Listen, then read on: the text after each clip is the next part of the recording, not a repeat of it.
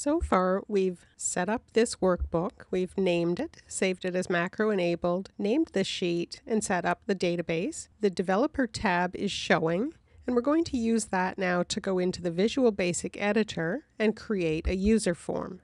So on the Developer tab, at the far left, click Visual Basic. That opens up this Visual Basic Editor. You can see a project list, and if you can't see that, go to the View menu and click on Project Explorer, and that will show it. There's also a Properties window command on here, and we want to be sure that that's showing. So usually they're stacked up at the left side, Projects and then Properties.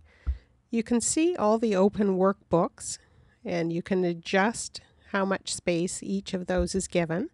So here we can see the parts.db text file, and that's where we're going to insert a user form. The parts.db text file in this list should be selected, but if not, you can click on its name and that will activate it. There are minus signs to the left. You can hide or show the list of objects. We're going to be inserting a user form here, so we'll go to the menu, click Insert, User Form. That puts a small user form in this window, and there's a toolbox that we'll be using to add things to the user form. I'm going to move it for now. And in this list now, we previously saw Microsoft Excel objects and then the sheets. Now there's also a Forms folder and User Form 1, which is what we just created. So this user form shows its name at the top, and we can see in the Properties window, here's a name, User Form 1, and that's just the default name that's given when we create a user form. So we're going to rename it, and to do that, I'll double click here where it says name in brackets, and then type a new name for this user form.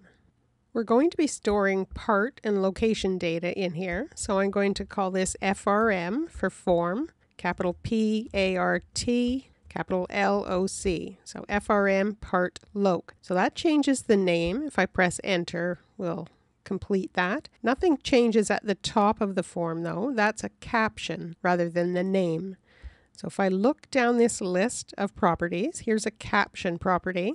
So I'll double click on that, and the caption is also user form 1.